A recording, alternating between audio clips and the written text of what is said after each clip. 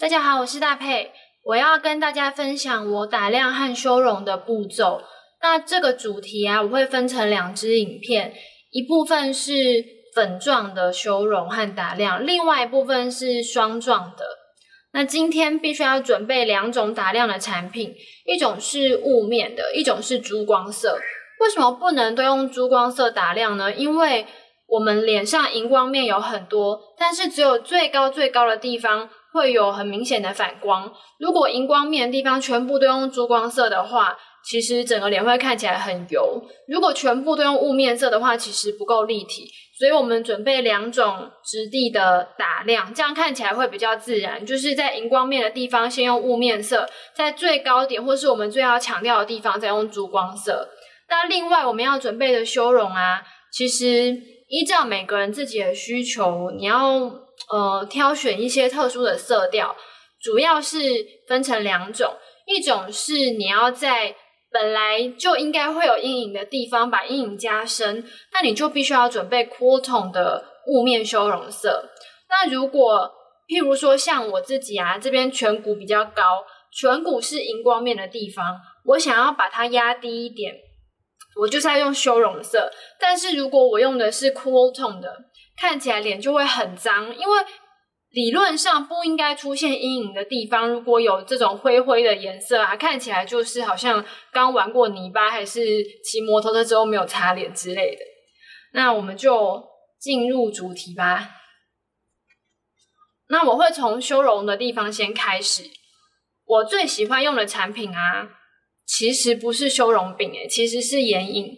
因为眼影它非常的显色，我喜欢显色的眼影啦，非常的显色，所以你用量很少就够了。用量越少，其实越不容易干，对底妆的影响越小。另外眼影因为有做很多不同的色调，冷啊、暖啊，还是你要有一点点橘色的都可以，所以我觉得眼影是比较好的选择。我自己最喜欢用 Bobbi 的眼影。我最喜欢的是这一盘是 Bobbi 它出很多这种盘子。这一盘是底下一排全部都是雾面的腮红，上面一排全部都是雾面的眼影。我会把这个我在哪里买的链接放在底下的资讯栏。我是在Camera Ready Cosmetics 买的。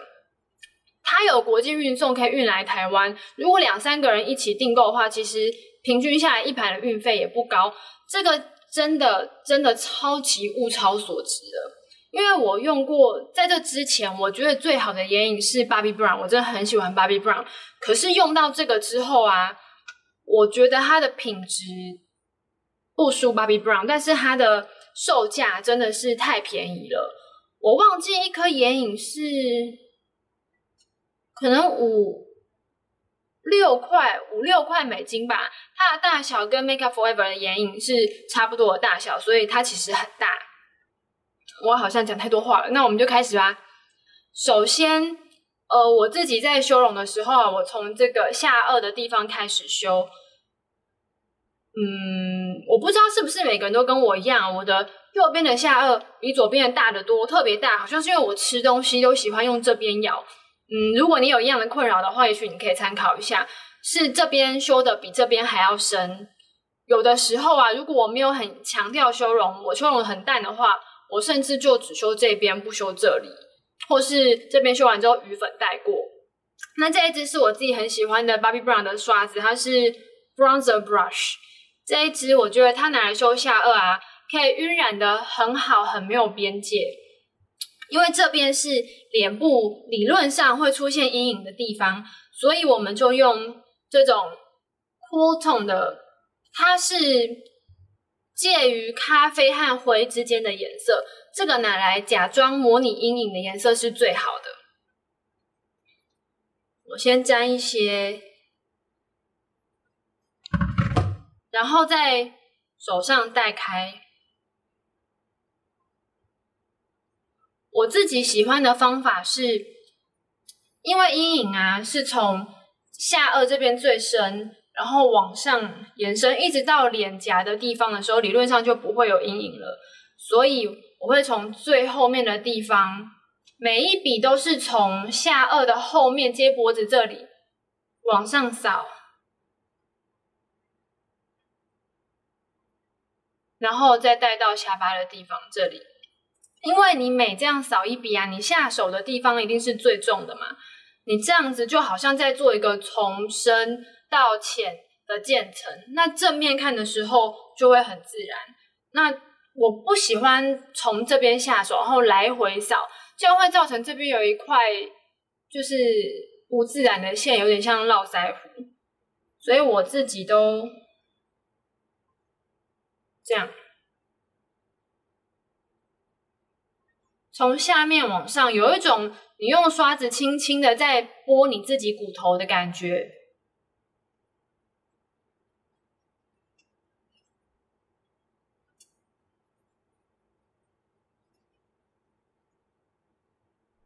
我做的稍微明显一点，让大家可以看得清楚。我平常是不会修到这么明显。拨完之后啊，你每一笔都从下颚，几乎是耳朵后面这里往前带。带完之后呢，我会再从我刚刚下手的地方往下扫。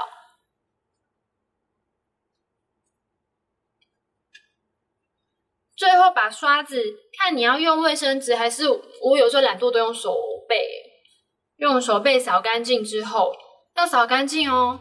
然后从下颚的地方画圈，把它晕开。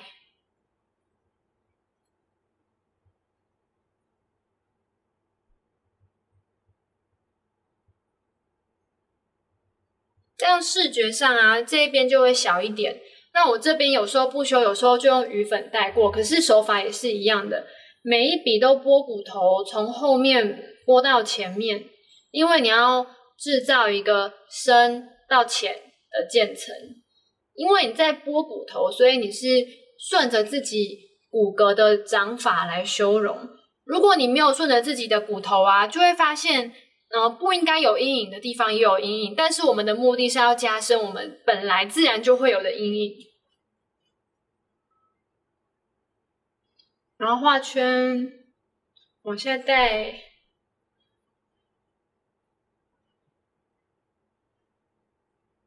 如果你下巴比较长的人啊，你可以这样从下面往上这样修，一次一点点，不要贪心哦。其实你有时候这样修一修，你从镜子看这样子好像修的不多，但你转过来正面的时候啊，它已经会有视觉上的效果了。所以有时候自己修完啊，我就会正面面对着镜子修，修到我满意之后再转过来看有没有什么界限要晕染开来。好，下颚我大概就是这样子。那脸颊的地方，因为我的脸颊这个颧骨下面的凹槽非常的凹陷，我自己是不喜欢再加深这个凹陷的地方，所以跟一般修容的手法我会反过来，我会反而把颧骨给压下来，然后把这个凹陷的地方打亮，让它稍微往外凸一点，这样看起来就会比较年轻。但是重点就是，因为我现在做的事情跟我们骨骼天然的长法是不一样的，应该凸出来的地方我要把它压下去，应该凹进去的地方我要让它凸出来。所以这个凹进去的地方要打亮的颜色一定要是雾面的，因为它不是荧光面。那这个凸出来啊，要加深的颜色也不能是cool tone的，因为它不是荧光面，理论上是不会有阴影的。所以你用cool tone的咖啡色在这边啊，视觉上是不会觉得那边有被修饰掉，只觉得这个不应该有阴影的地方很脏。但是我在市面上很少看到暖色调的修容笔，暖到我拿来修饰这个位置啊是不突兀的，所以我自己都会再另外调色。我的话就是用这种比较中间的咖啡色，然后再加这种这叫什么雾面的蜜桃色的腮红，两个混在一起之后就会制造出一种很暖很暖很暖色调的雾面棕色，看起来在这个地方好像是你晒过太阳之后造成的，有一点怎么说啊，古铜肌的感觉嘛，但是并没有发亮，因为我们是要把它压下去。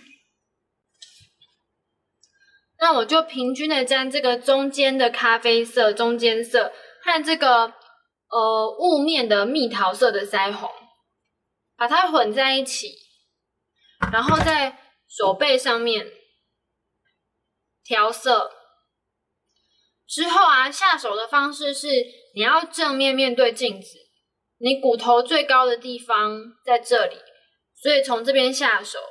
重点是你只能修饰到你眼角的外侧对下来这条垂直线，因为当别人正面面对你的时候啊，脸这边有弧度嘛，但是一旦到眼角的内侧之后啊，就是面对人家的平面，在这边有任何的阴影，看起来都很脏。那我们就开始哦，从这里面对镜子，我的镜子在这边，面对镜子，轻轻的，只有用刷子的尖端轻轻的往前带。你面对镜子，你看到已经到眼角的外侧，你就要停止哦。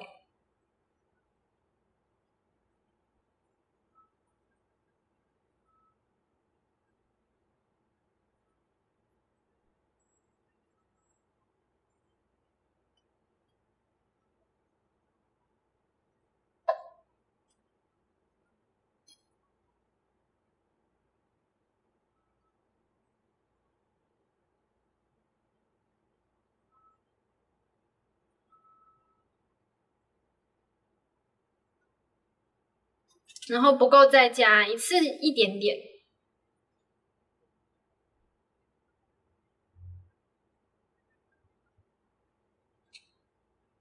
其实我不确定在镜头上这样够还是不够然后把刷子在手上刷干净，或是你直接换一支刷子也可以。然后呢，从你刚刚染的地方，把它往上面、往下面带开。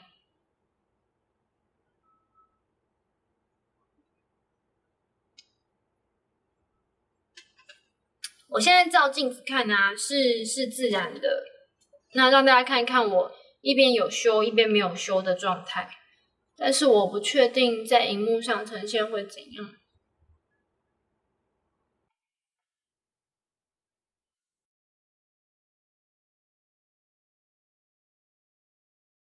跟上面的发际线和下面的下颚做连接，现在都是用干净的刷子哦。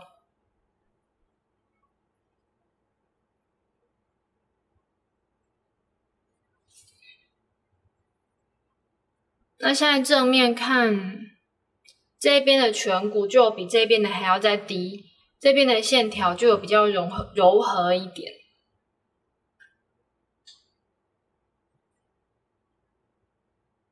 然后这是侧面，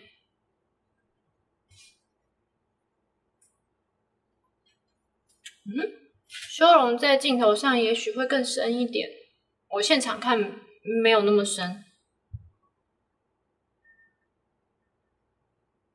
好，那我现在把另外一边补起来。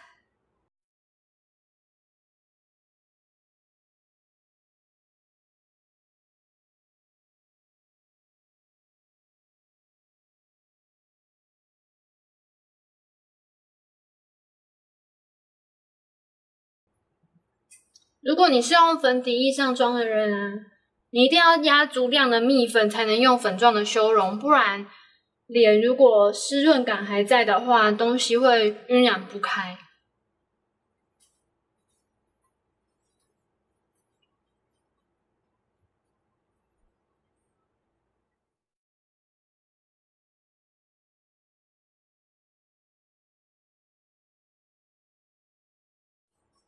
那我现在两边都修好了，就是这个颧骨还有下颚的地方。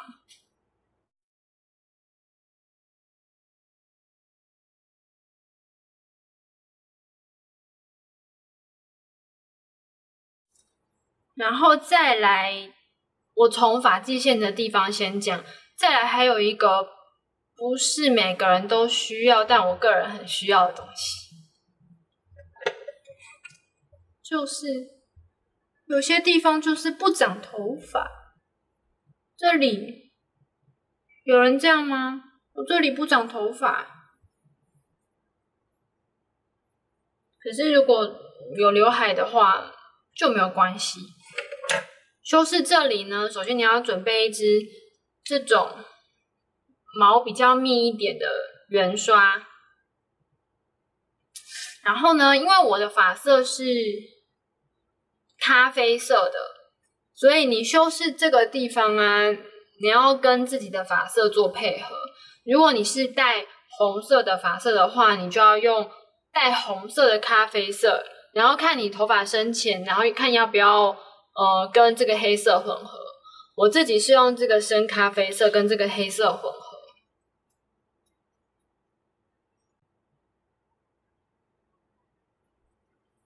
然后一样在手上刷开。我修完容之后手超脏欸。然后你先把头发全部都往上拨，然后刷子直直的放在你最靠近上缘的地方，先把颜色都压上去。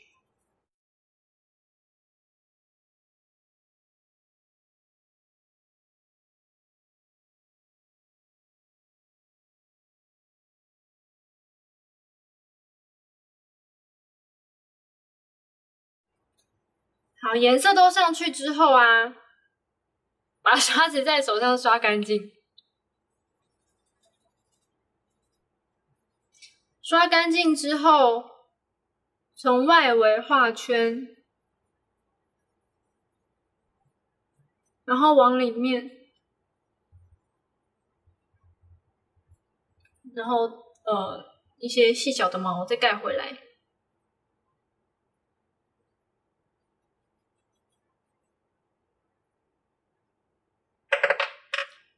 这样这里啊，头发看起来就会比较多。要掀起来比吗？这边就有头发，这边就没头发。我刚刚已经把另外一边的发际线的地方，也不是发际线，长不出头发的地方已经补起来了。所以这样关于脸轮廓的地方，我自己是已经处理完了。那很多人呢，如果跟我是不一样的，希望打亮这里，然后这个凹陷的地方啊要加深一点的话，我只是说啦，因为我自己不需要这样。要准备一支像这样的斜角刷，然后用这个我们刚刚修下的这个 cool tone 的咖啡色。但是不要像刚刚这边一样这么深。如果你很怕会失手的话，你就把刷子沾这个 cool tone 的咖啡色之后，再沾你自己平常用的粉饼，就是要合你肤色的粉饼。然后像我刚刚调这边的颜色一样，在手上刷匀之后，再开始修这里。那手法是这样，大家都知道这边有一个凹陷嘛，跟修这边的时候意思一样。你面对镜子的时候啊，你的眼尾的内侧，面对你的人来说是荧光面，所以眼尾的内侧不要做阴影，因为很假，会很脏。从外侧开始，然后中指在眼角这边。那手法是就跟下颚一样，是拨骨头，因为这边有一个骨头，你的阴影都是要沿着你的骨头做。从这里，这边是阴影的地方，发际线这边开始往上拨这个上颚的骨头，往上拨。那你我的刷子是干净的啦，让你每拨一次啊，你下手的这个地方最深，你这样往上拨你的骨头啊，往上的地方就会越来越浅，越来越浅。这样等于你是顺着你的这个颧骨，帮它加深你自然的阴影，这样看起来就会很真实，因为你这边真的有一个骨头。但是，重点就是你下手的时候啊，用量越少越好，慢慢加。怎么决定你要加多少呢？你修，你要正面面对镜子，慢慢的加，你要用正面看，你如果用侧面看，有的时候你觉得侧面够了，正面已经太多了。